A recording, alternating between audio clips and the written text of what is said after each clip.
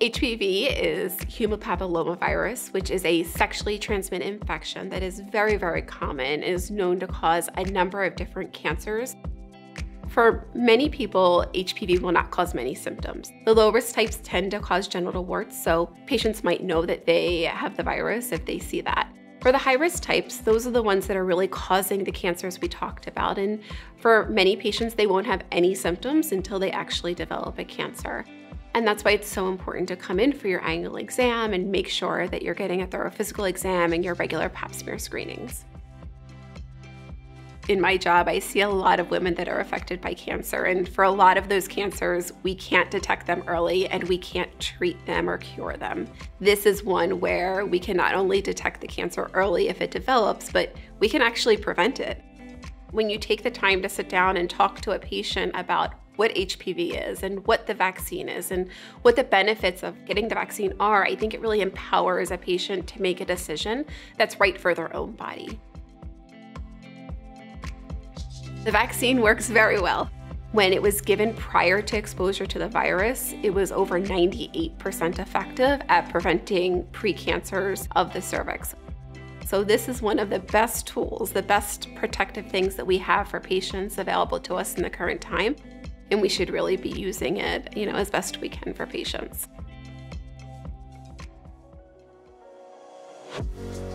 My goal was to have children and to do other things, and I can't do that now because I didn't get the vaccine, or my parents didn't get the vaccine for me. So I say if you have the opportunity to do it to save your child from going through something like this, then go ahead.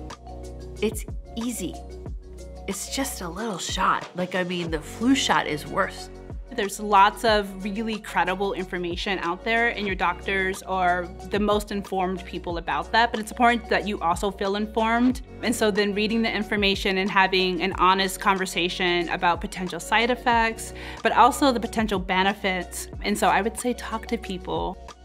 The HPV vaccine is recommended routinely for everyone up to age 26. More recently, in 2018, the FDA expanded that approval up to age 45. And so it's really kind of a shared decision-making in those individuals that are between the ages of 27 and 45. I would encourage parents to really consider seriously getting their children vaccinated, because this is a way that they can help them to prevent developing cancer in the future and really help to protect, their children and their loved ones. The most important thing you can do is to talk to your doctor and to share all of those fears and all of those concerns. Just knowing that they would hear me and be there for me throughout the entire process made all the difference. If there's a possibility to prevent a single woman or a single man from getting cancer, that is something that I want to do, and I want to make sure that everybody has the opportunity to do that for themselves.